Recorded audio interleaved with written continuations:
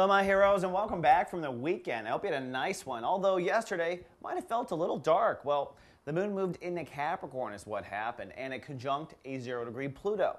Now, Pluto is edging right on 1 degree, and as soon as it clicks into 1 degree, I think you're going to feel a karma pulling you into career issues, big time.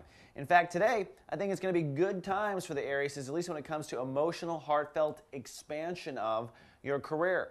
You see, the moon in Capricorn brings an emotional awareness to career. That's not just career, it's also kind of your legacy, what you want to leave behind on the planet, your mark. That can include children, by the way, for you stay-at-home fathers back there. Also, it can include anything you want to leave behind on the earth as a legacy. Sometimes it's a charity, sometimes it's special work with other souls.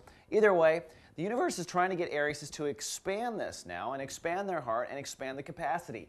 I know that because Jupiter, the planet that is the tuning planet of Sagittarius, and it rules expansion and conscious expansion, is right on top of the moon, which is your emotions today, for most of the course of the business day.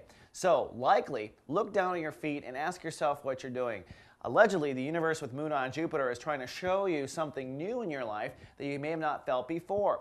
Then, simultaneously, the Sun today in Pisces, kind of buried in your subconscious, but showing potential breakthrough at the same time with issues of having faith in yourself.